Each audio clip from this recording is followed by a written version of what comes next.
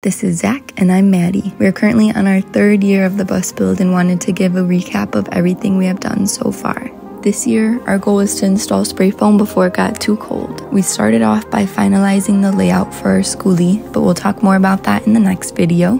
Next, we started putting in the subfloor, which also meant installing the tubing for our heated floor, which is how we plan to heat the bus since it's the most efficient way to heat a space and obviously super cozy on our feet. Then we started to fix our paint job from last year. The paint job cost $650 since we decided to redo it. With the help of Zach's mom, we painted the bus again with a much better color and finally painted the lower third with the black Raptor liner. After painting, we put in 10 energy efficient windows for $1,200. Before spray foam, we had to install roof deck feet for our 7-foot roof deck and also solar panel feet for 1,400 watts of solar, awning lights, burn strips, and the sweet looking side table.